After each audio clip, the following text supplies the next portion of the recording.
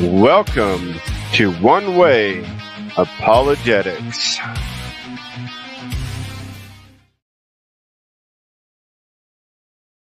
Salam al-Masih, each one of you out there this evening.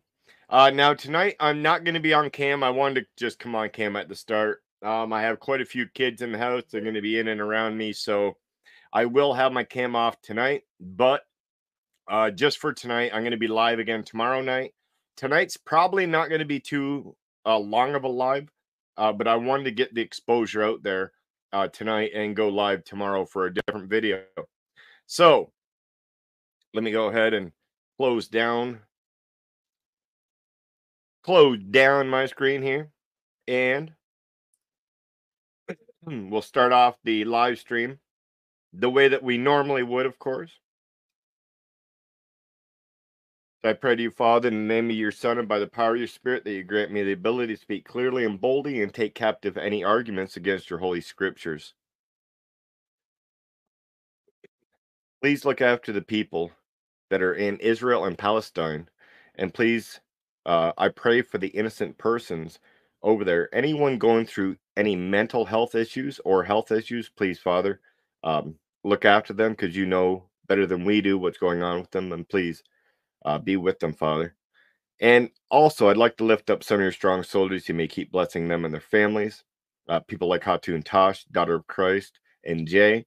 Also, Adam Seeker, and of course, Christian Prince, Rob Christian, Al Fadi, David Wood, the Biblicist, Brother Prophet Google, Sam Shimon, AK Sniper, Dr. Tony Costa, Steve Hussein, Reverend Anthony Rogers, Brother Ask Truth Apologetics, Islam Critique, Lloyd DeJong, Somali Christian TV, my dear brother Eric over at the Cross and the Crescent, Bob the Builder and Sister KO to London, my dear brother Thaddeus over at Reason Dancers, of course, our dear sister, the author, Pro-Life Chloe, and of course, my dear brother Avery from God Logic Apologetics, and my brother Albie from Answering Unitarians, and not the Assyrian guy anymore, and any other apologist or polemist not specifically mentioned here. I also ask God that you watch over the women giving birth this year, and may their children love you, Lord. And please bring back any Muslim or Hebrew Israelite back home to you. Lastly, I ask that through this stream today, just one comes to know the knowledge of the true triune God. I ask this in the name of your glorious Son, our Lord and Savior, Jesus Christ. Amen and amen. So again, welcome y'all, welcome all. So what we do in here is we doing a little bit of a rebuttal to this man named Hamza. That's right, y'all probably know this guy named Hamza. We've talked about him a few times. He's got this channel called Hamza's Den. So on over there, he had this discussion, and I believe it was with a Christian. Now, I'm going to just pull it up here so that I can get it playing as well. So there's a few parts in this video that I actually wanted to go over, because it actually shows the ignorance of our dear friend Hamza. Now, it's not going to be too long of a live stream today, maybe about a half hour. But I just wanted to get my first one out there for right now. And then tomorrow night, I'm going to do a little bit longer of a live stream. I'm going to open it up with the video. I'm going to be on camera, of course, because I'm going to kick half the kids out of my house tonight or by tomorrow. And then I'll probably open it up for some discussion tomorrow night. I was going to open it up for discussion tonight, but I do have too many kids in the house to do that. So maybe I'll do that on TikTok afterwards. But getting into the video at hand, we have Mr. Hamza. That's right, y'all. Mr. Hamza from Hamza's Den. So before I do start this, David Wood did say a while ago, hey, Salam Al-Masih. Oh, word, we got the Word and I up in here. We got Tony Masters up in here. What? We got JP Uncut up in here. What's up, JP? I was actually just watching your video. I'm open. Hit me up, brother. I'm waiting. I heard you, Radar, and another guy were going to be on Chloe's channel doing a debate. I wouldn't mind seeing that one. Wouldn't mind seeing that one. I think he said it was Thursday. Maybe I'll just text Chloe quickly after this and see what she says about it too. But yeah, I wouldn't mind watching that debate. Salam Almaseed, each and every one of you is out there. God bless. So yeah, so David Wood said that we should focus on one or two of the higher Dawa people here on YouTube. So buddy of mine, Jay, from J and DOC, chose to go after a couple of them. So I chose this one myself. Maybe we'll talk about it. I was just actually just watching your video that you were doing about Sam and William thinking that you and God Logic were going to become Catholic. I think that was the one that you did yesterday. I was actually just watching that one before I come over here. I was almost late for my live stream because I was watching your video. But but anyway, I decided to go after Hamza myself because I feel that Hamza isn't that knowledgeable, and he's a little bit more sneakier than he is knowledgeable. And I wanted to point that out this evening as well. So that's why it's not going to be too long. We'll probably do a little bit longer one tomorrow night. And I know Sam Shimon is live tonight too. So that's another reason why we'll probably do a little bit earlier one tonight. So what we're going to do is we're going to listen to this argument by Hamza. So this is an argument. He's going to tell this Christian that he doesn't know the words of Jesus, but why don't we know the words of Jesus? So let me go ahead here a little bit. We'll start here. I won't allow you to escape that subject. Me personally. That's the way I want to be. Good. We were having a debate, right, and he comes in, and he starts mentioning other things. All right. And then I say what I believe, and then he went into something else. And I said that, and he went into something else. And I said the original argument. What's the original argument? The original argument was, as a Catholic, as a Roman Catholic, we believe that Jesus, the Holy Spirit, and God are part of the Trinity. Now, my belief in that is that through the Bible.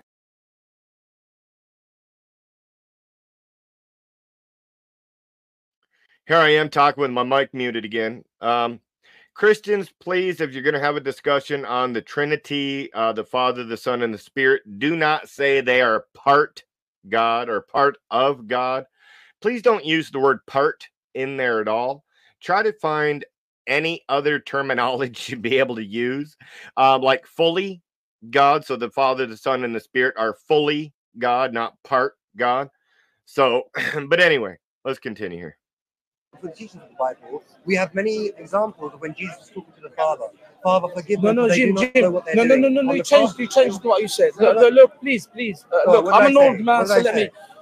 The discussion was about Jesus, that he's not God. So I want to take him to the Nicene Creed, where actually the Proto-Orthodox, which is the Catholics, they have agreed to it without the Anastasian Creed too. Yeah, Athanasius Creed too. So that's, you have got two nice. Oh, well, that's very weird. This old guy sitting right there with Hamza says, well, the Christians think Jesus is God. Well, let's just go to the Nicene Creed. The Nicene Creed apparently teaches that Jesus isn't God. Well, the last time I thought it did. But later, let me just go ahead, and I'm going to read the Nicene Creed quickly. Let's just see if the Nicene Creed actually affirms or denies the deity of Christ. So let's just see here. Because notice Hamza didn't refute his brother, and he's not going to. So let me go here, and let's see what the Nicene Creed here says. It says, we believe in one God, the Father Almighty, the maker of heaven and earth, of all things visible and invisible.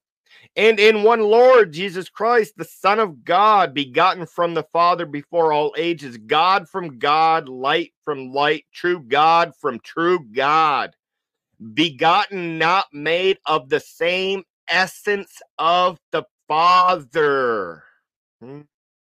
Through him all things were made for us and our salvation. He came down from heaven. He became incarnate by the Holy Spirit and the Virgin Mary and was made human.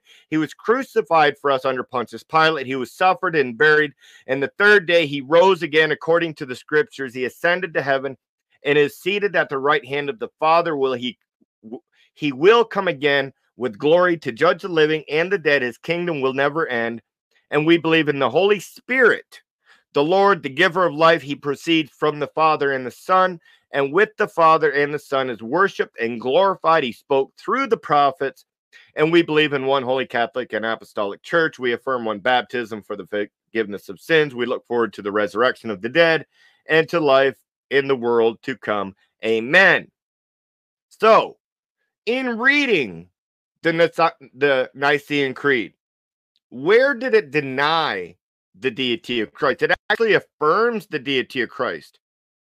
Begotten from the Father before all ages, God from God, light from light, true God from true God, begotten, not made, of the same essence as the Father. Why is this important? Because in the Quran, Muhammad actually states, if Allah was to have a son, Muhammad would be the first of his worshipers. So therefore, if Jesus is the son of Allah, Muslims should be the first of his worshipers, according to their prophet. But let's continue. No, the thing is, you don't need to do that. Yeah. I'll explain. Okay. But you understand that I'm going to say something controversial to you. You have no idea what Jesus said. We were only taught what we were taught, right? I did my baptism, my confirmation, and I was Christian.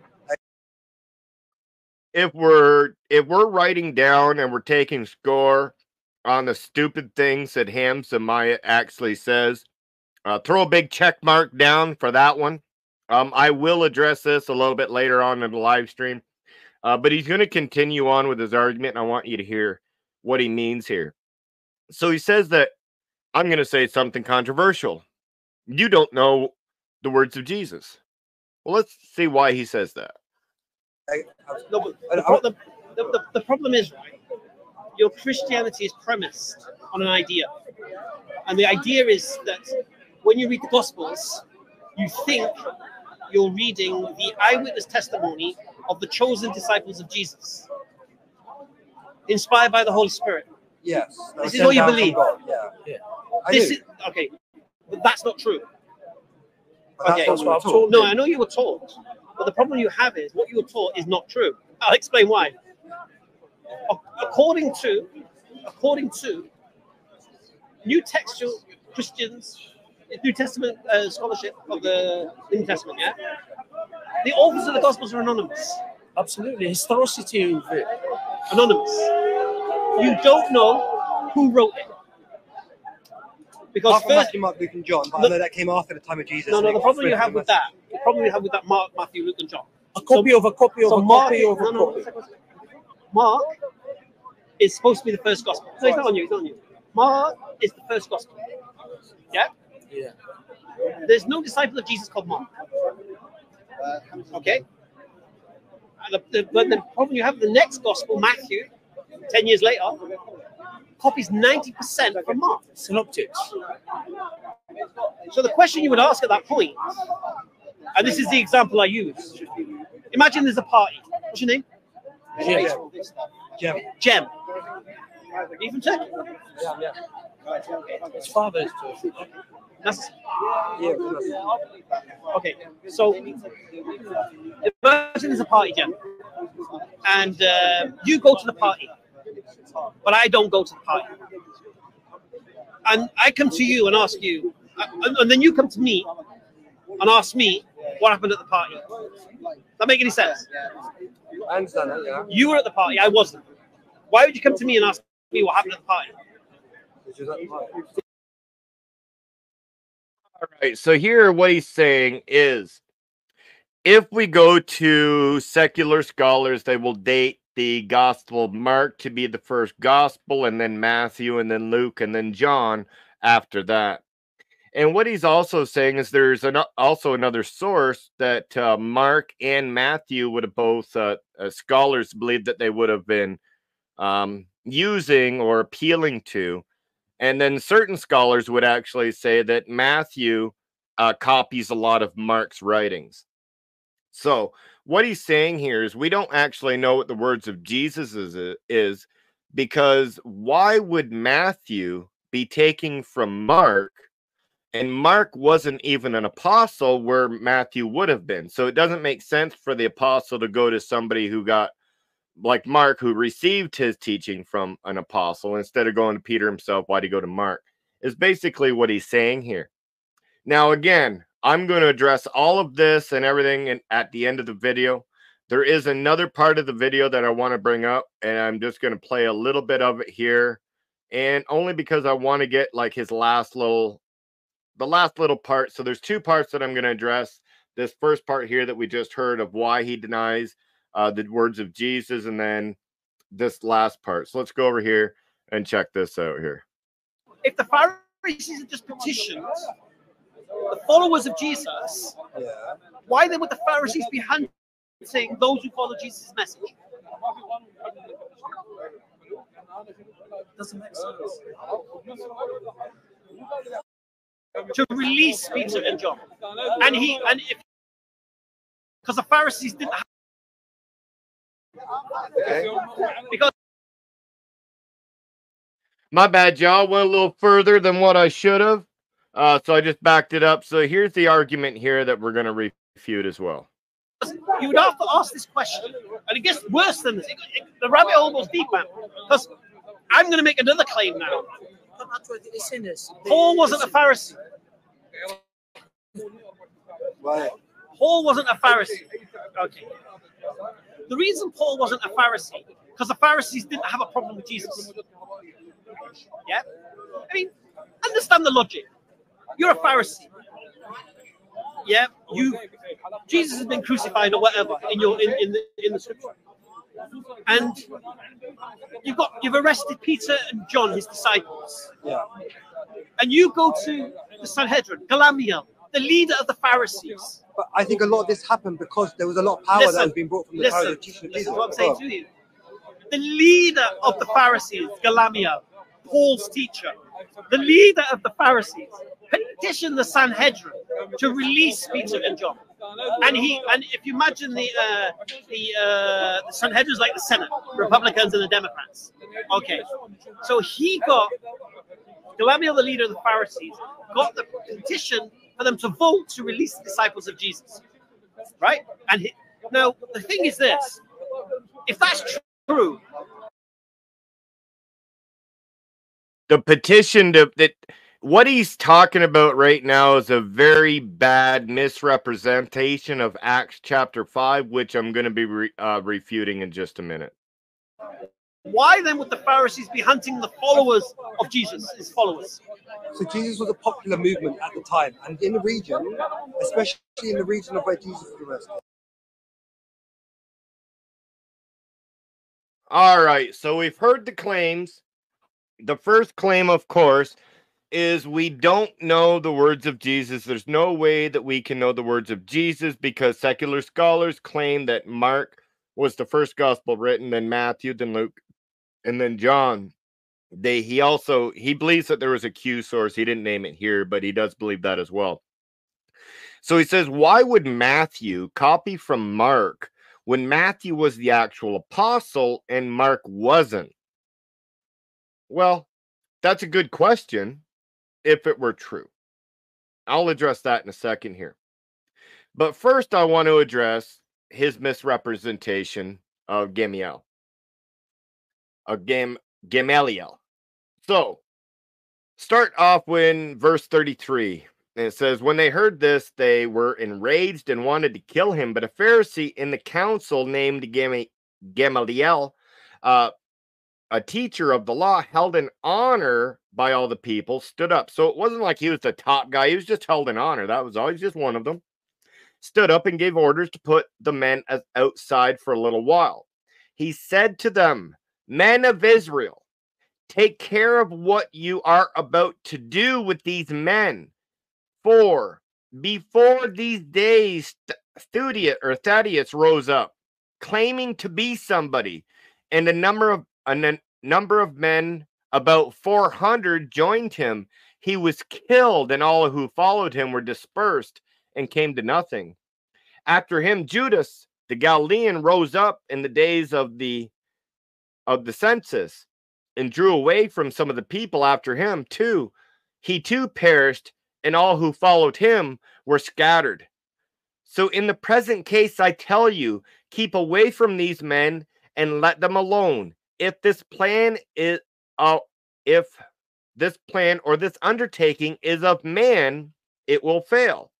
But if it is of God, you will not be able to overthrow them. You might even be opposing God. So they took his voice, or took his advice. So they took his advice, sure. But he wasn't saying that we're never going to kill these guys again. We're not going to do this. Basically, what he's saying is these other people, the one that founded the movement, after he ended up being on, well, I'm not on TikTok, after he ended up dying, everybody just dispersed. And then after a few years, the movement was gone. So that's all Gemiel is saying at this point in time. He's just saying, well, they're the one that founded this, Jesus, we just killed him. He just died. So give it time. Let's see if they just disperse. That doesn't mean they weren't going to hunt them ever again, Hamza. So the problem here. So we can see here that it said that, or sorry, so we can see here that it was said that if the movement is by man, it will fade out. And if its form is from God, you can't stop it. So as I said, he was just simply saying here that they don't want to kill the men just to see if they fade away or not. But that doesn't mean the Sanhedrin didn't want to have the Christians unalived. To me, that's just the stupidest argument that you can make. But again, when we read just one or two verses and come up with our own story, that's what type of argument that one would be able to give when it comes to the Bible. So what I would suggest our friend dear Hamza to do is to just read more than one or two verses of the Bible the next time that you want to do that. So I just want everyone to remember the standards on which Hamza formulates his arguments, because this is actually important. First off, Hamza formulates his arguments based upon secular scholar information. Also, when he's trying to make an argument, what he will do is take one or two verses and make up his own story and not care about what the rest of the verses actually say. So you hear when he was talking about Gemiel, and he didn't actually explain what Gemiel said in Acts, but he actually just went on to make his own story and his own conclusion from it. What is wrong with this, though? Right? Well, a Muslim would say, what is wrong with this? Hamza, when talking about Islam, would he allow a Christian to quote a secular source about the authenticity of the Quran? Think about that, y'all. If we were talking about the authenticity of the Quran, would Hamza allow a secular source to be quoted? Even if this person had all the credentials he needed to be a scholar in the Quranic preservation field, would Hamza still accept him? Definitely not. Hamza will only accept specific scholars that agree with him. And if a scholar disagrees with Hamza, guess what he's going to tell you? That scholar's not an authority to me, so I don't have to accept what he says. So if Hamza rejects secular scholars as being an authority on the Quran preservation, then he should not use secular scholars to suit his argument. Just so you know, Hamza's secular scholars are not our authority. Bart Ehrman is not our authority. So quit using them as if they are. Maybe instead of reading secular scholars, maybe you should read the early church fathers, which weirdly enough would bring me into my next response, which would be your opening argument. So this is going to be my last response to Hamza for the night. Of course, I was going to open it up for discussion. I'm going to do that tomorrow night, though, instead of tonight. I'm probably going to run over to TikTok and do a little bit of live about who is Jesus over there. Let's see if people know who Jesus is over on TikTok tonight. So, first, before I address his faulty view argument, I want to point out his double standard. So when one looks at the Quran and you ask the question, who penned down the Quran?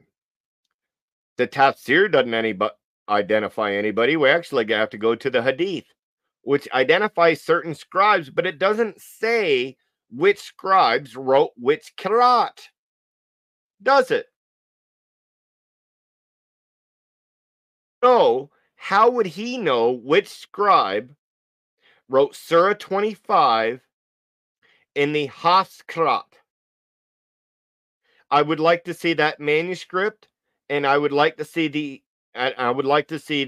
penmanship, or the name of the author, the one that penned down Surah 25 in the Hafs manuscript. And I would like it from the time of Muhammad, please, not 200 years after in a hadith. Just saying. So now we know Muslims cannot substantiate their claim of authorship of their Quran outside of hadith. Now let's look at what the early Christians actually said about the authorship of the New Testament. Now, what I'm going to do here is just bear with me a second here, y'all. I got to open up my trusty Google Docs. Let me go ahead and open up my slideshow, and let's see if I can't get this baby on the go for us. There we go. That's what we like to see. Let me come down here now. Is it here? Nope. It's here. There it is. Slideshow. Boom. All right. Everybody can see that now. So the biggest claim skeptics have is that the New Testament authors are anonymous. But is this true, and can we know what the early Christians accepted as sacred scripture? Hamza, get a paper, grab a pen, and don't make this mistake again. Tertullian of Carthage, Clement of Alexandria, Irenaeus of Lyons, the Matorian Fragment, Justin Martyr, and all the way down to Papias of Hierapolis is our chain of authorship when it comes to finding out the authors of the New Testament. So let's find out if we know who the authors were. All right. Tertullian of Carthage around 207. This is about 170 years after the death of our Lord and Savior, says the Gospels were written by Matthew and John, who were apostles, and Luke and Mark, who were apostolic men. Mark's Gospel is the record of Peter's preaching. So Mark just didn't go around getting information from anybody. He actually recorded Peter's preaching. This is what we hear from the early church. Let's continue. Clement of Alexandria says that Mark wrote his gospel. Matthew and Luke published first, and John's gospel was the last one to appear. What? Clement of Alexandria? What are you talking about? Hamza from Hamza's Den just said that Matthew copied from Mark. Well, how did Matthew copy from Mark? But Clement of Alexandria tells us that Matthew was written before Mark. Huh. Weird. Weird, huh? Weird. All right, well, but John's gospel was the last one to appear. So we have another confirmation of the gospel authorship. Irenaeus of Lyons, 130 to 202, around 180, writes, Matthew's gospel was the first one written. What? Not again. Not again. Matthew's gospel was the first one written. Mark, a disciple of Peter, handed down in his gospel what Peter had preached. Luke, a companion of Paul, recorded in a book the gospel preached by him. And John, the disciple of the Lord, published a gospel. So far, it looks to me like the Gospels are not anonymous. It looks to me like we actually know who wrote the Gospels. That to me, that's what it looks like. It looks like Irenaeus of Lyons truly believed that the Gospel that Mark had penned down was literally the teachings from the disciple Peter. He truly believes what Luke wrote down was truly a record of Paul's preaching. Of course, John wrote his own gospel and Matthew wrote his own gospel. Matorian Fragment, Matthew and Mark, Luke the physician and the companion of Paul wrote his gospel, and John was an eyewitness who was an eyewitness, wrote his gospel. And then we get to Justin Martyr. Now, Justin Martyr doesn't identify them by name, but he says Christians possessed the memoirs of Jesus, which were also called the Gospels. These were written by apostles and by those who were their followers. So affirms some of them were written by the followers, some of them were written by the apostles. Then we get to Papias of Hierapolis. He was the first one to refer to the Gospel of Matthew and Mark, and he wrote that Mark based his Gospel on Peter's preaching. So, Mr. Hamza, yes, we do have information from the early church on the authorship of the gospel. The problem is that you don't read it. And this is the hypocrisy when it comes from Muslims, y'all. And this is one of the standards I want to hold Muslims to. When we go to the Quran, and when we're talking to Muslims, they're going to say, well, you have to go to the tafsir. You have to go to the hadith to understand why this verse was revealed or the understanding of the verse. But yet they don't go to the early church fathers for the understanding of the verse. They have never read them. So why do you demand we go to your sources when you don't go to ours? That is the hypocrisy of Islam right there. And Hamza is a prime example of it. It is so easy to refute this guy. All you actually have to do is read the actual sources and show him that he has no actual idea what he's talking about. So yes, we can trust the words of Jesus because we have a chain of authorship in the church fathers who affirm the authorship of our gospels. Why does he believe that everything is authentic and that Muhammad said this and these verses were revealed at this point in time? He believes all of this because of the tafsir and the hadith. So therefore, I just hold him to the same standard when it comes to Christianity as that he would hold a Christian when it comes to talking about the Quran. And with saying that again, y'all, I did say it was just going to be a quick live, probably a good half hour, but I am going to be back tomorrow night. I did work all night tonight. I am going to be working all night tomorrow night until 8 o'clock. I'm going to probably set this up for 8:30 p.m. Eastern Standard Time tomorrow. I'm going to try to get some Muslims up here tomorrow as well. So we will have an open discussion and we'll get stuff on the way. I may even have my brother, the Word and I, or somebody up here with me tomorrow. But anyways, there's only one God, and that is the true triune God of Scripture. Abortion is murder, and there's only one way to paradise, y'all, and that is through our Lord and Savior, Jesus Christ.